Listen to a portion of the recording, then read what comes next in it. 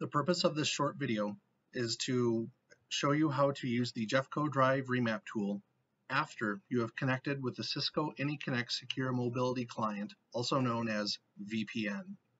Once you have successfully connected with the VPN, go down to your left-hand corner, click on the Windows Start menu, scroll down to Jeffco Tools, click on Jeffco Tools, and then click on Jeffco Drive Remap.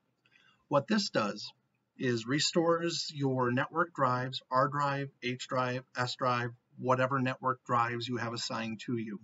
The reason why we want you to run this after you connect to VPN is when you first turn on your device off of a Jeffco network, all those network resources, your R drive, S drive, H drive, are unavailable. If you opened up your Windows File Explorer, you would see red X's on those drives. By running the Jeffco Drive Remap tool after you connect to the VPN, it restores the connection and functionality of those network drives on your computer. If you run into any issues with VPN or the Jeffco Drive Remap, please contact the TSC or reach out to your local site tech for assistance. Thank you.